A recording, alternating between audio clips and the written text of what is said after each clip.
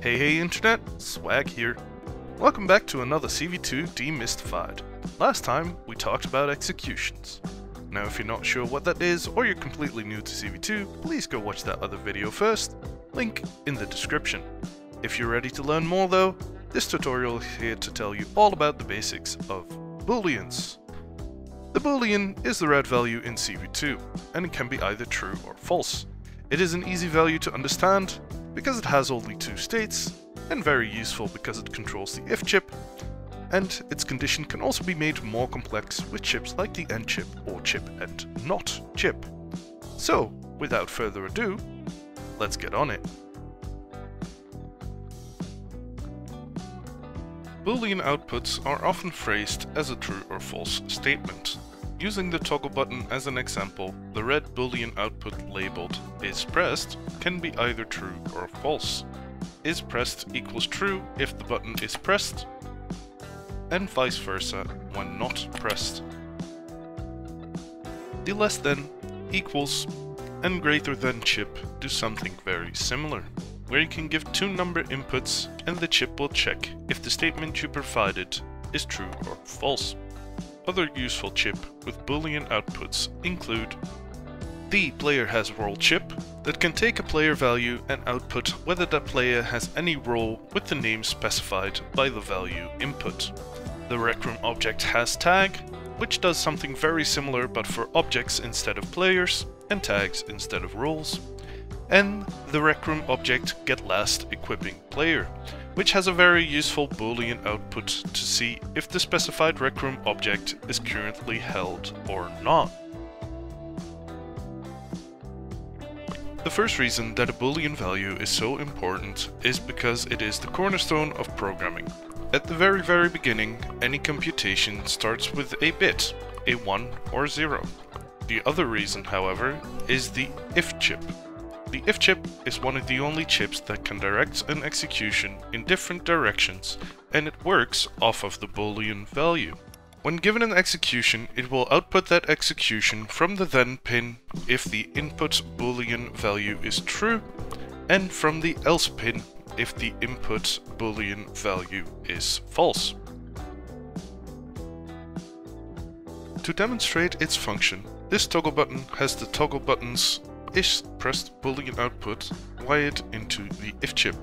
Therefore, when button is pressed is not true, the if chip will direct the execution out from the else output, and because it is not connected to anything, it is discarded. If the toggle button is pressed, however, toggle button is pressed now equals true, the execution is output from the then pin, and our emitter will now respond because it gets an execution to its start input.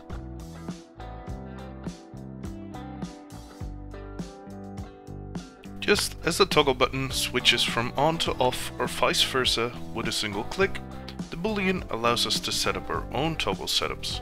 Here we are using a player has role for a Boolean, and when player has role is not true, we add set role. Player has role is now true, so the next time we press the button, the if chip sends the execution from the top pin, which hits the remove role chip.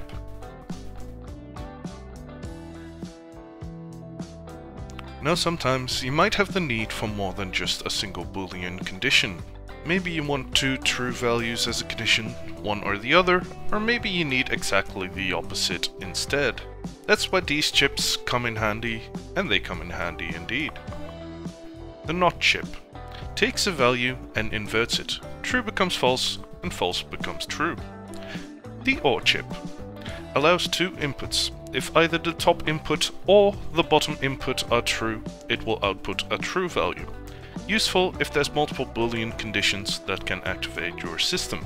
This chip can be configured to add extra inputs, and when done so, any input getting a true input will make the output true. AND chip allows two inputs that both need to be true for the output to be true.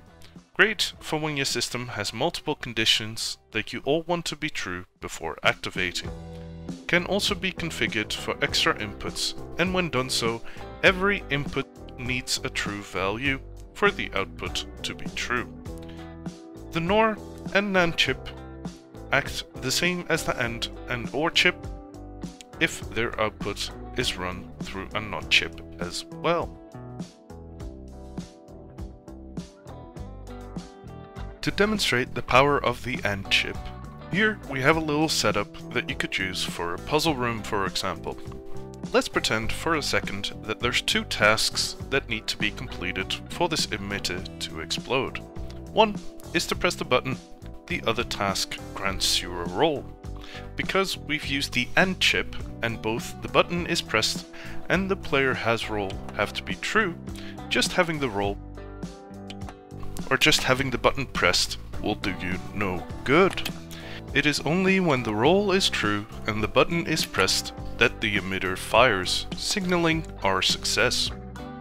Now can you tell me the difference in this build? That's right, it emits fireworks instead of explosions.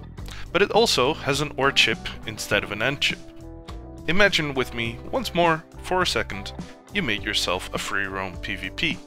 And you only want admins to have access to certain functions, maybe something like opening and closing gates or bridges. Other times, however, you're fine with your players having the run of the place, so you want an override. This is where we use an OR chip. If I am admin, I can always press this button and get a response. If I am not admin and the override is not active, it will do nothing. If we activate the override though, this fulfills one of our true conditions in our OR chip, and the system will always respond whether I am admin or not. You are now armed with all the information to make basic Boolean gates and logic. Just remember, if you ever have any doubts about how the Boolean works, just try and make a statement out of it. I hope you stay tuned for the next in-depth tutorial that will go over variables, which are the safe states of CV2. Please leave a comment on what you'd like to see covered next. Join up with the Creative Club in-game for all kinds of cool events to learn and improve at the Makepen, and I hope to see you in the next one. But above all else, use your newfound knowledge wisely. Bye!